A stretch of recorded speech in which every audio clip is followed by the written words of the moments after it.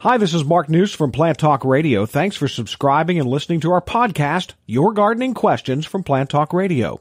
If you have a gardening question you'd like our host Fred Howard to answer, send him an email. The email address is fred@planttalkradio.com. Now for today's question.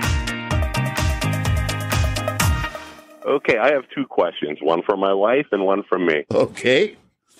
She has a problem with wild onions in her flower bed, even on top of landscaping cloth. Okay. And the other one is we have 12 blueberry bushes. I don't think they're doing fine. She thinks they're doing fine. You got any advice on how they could grow quicker? Okay. I'm going to go with trying to get rid of the wild onions and tell you that many people have been beaten in their garden by wild onions. Now, it's a tedious process. They do not accept a weed killer. Their stems sticking straight up, the water with weed killer in it runs right off, and so on. Keeping them mowed down or cut off is the key to them. And sometimes people are having trouble with the grape hyacinths. You're going to just simply try to disallow the foliage so they can't remanufacture the bulb. And over 1 or 2 years, they will simply start to go away.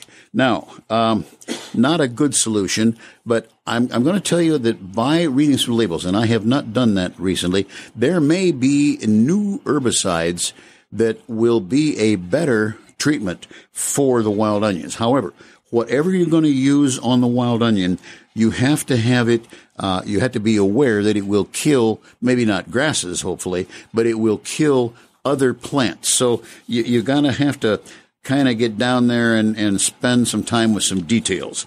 I hope that helps a little, because that rascal can be a real nuisance. Now the blueberries. I don't know what they look like, how tall they are, and so on. You're making my mouth water by the fact you have so many, enough for several breakfasts and so on. If they are of a good green, if they're growing more than 6 inches a year, up to some of the stems will hit several feet sometimes.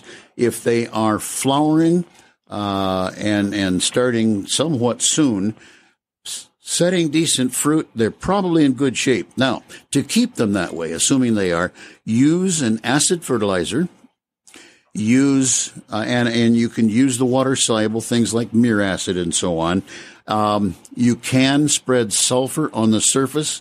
I can't give you exact, but let's just say a pound per 100 square feet to keep the acidity going, and then pick them and enjoy them. And if you make a pie, send Mark and me a piece. There you go.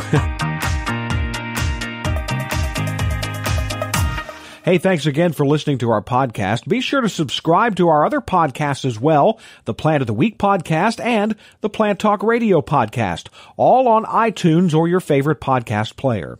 If you'd like to sponsor a daily podcast, contact us at fred@planttalkradio.com. To find out more about Fred Howard and Plant Talk Radio, visit our website, planttalkradio.com. Circle270media.com